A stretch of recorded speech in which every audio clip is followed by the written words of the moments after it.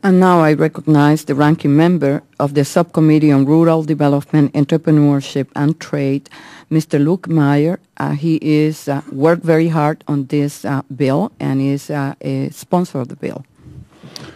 Thank you, Madam Chairwoman. Appreciate those kind remarks, and I want to thank you and Ranking Member Graves for your hard work on this issue of trying to make the SBA more responsive and improve its operations. I think it's extremely important, and your leadership is very much appreciated on this issue, and I think you've done a great job of putting this together, and I want to thank you for that. I'll keep my remarks very brief here. Just from Mr. Brown, you made a comment about direct loan. Can you expound on that, what you're looking for with your direct loan stuff? Sure. Thank you for the question, Congressman. One of the things that we're seeing right now is that with the capital options that are available, many, especially younger veterans, in consideration of transferability, are not getting approved for these types of business loans, whether it be because they lack credit history, whether it be because they have poor credit scores, sometimes, as I stated in my opening statement, due to their service.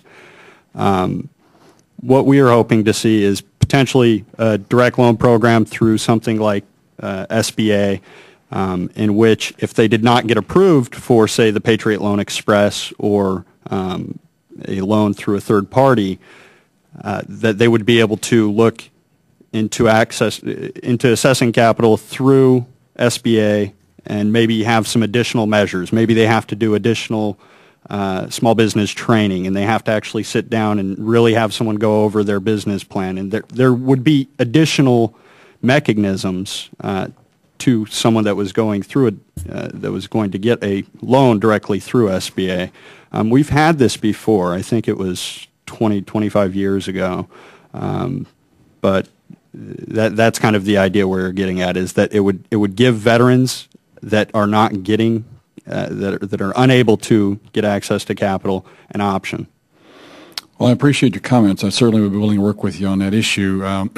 Having been in the business for over 30 years, I know a little bit about the direct lending. When the government gets involved, it doesn't do a very good job, quite frankly. Mm-hmm. I think we're better off from the standpoint of being able to monitor and be able to do a better job of addressing the needs of that individual. If you leave it in the private hands and have the SBA guarantee it, I think probably if we can work on some sort of language that would allow it to, put some parameters in place. And boy, I'd love to work with you on that to see if there's a way we could find out some, you've indicated a few things here, like some excess, some more training, or put some criteria together that if they fall through the cracks of another program, that there'd be a way that you could qualify for a 95 or 100% guarantee or something like that in an extreme instance where, we've got some credit difficulties. But if it's a veteran, we would be able to at least take a shot with those guys to give them some help.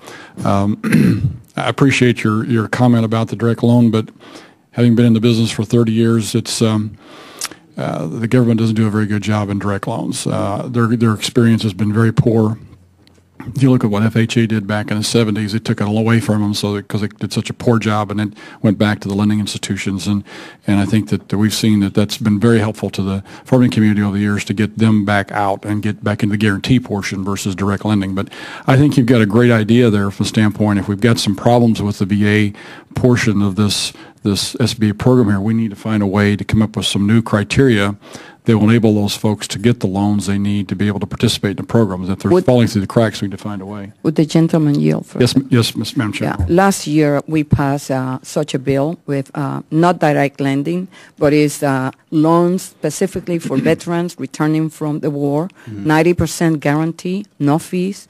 All we need to do is to get SBA to implement the program. Appreciate those comments, Madam Chairwoman. If you'd like to include something like that in this bill, I would certainly be certainly approve that. We don't have to. Oh, it's oversight. We will bring SBA to inform us and to report where they already there in implementing the program. Okay, fantastic. Well, with that, I yield back. I appreciate your time. Thank you very much. Thank you.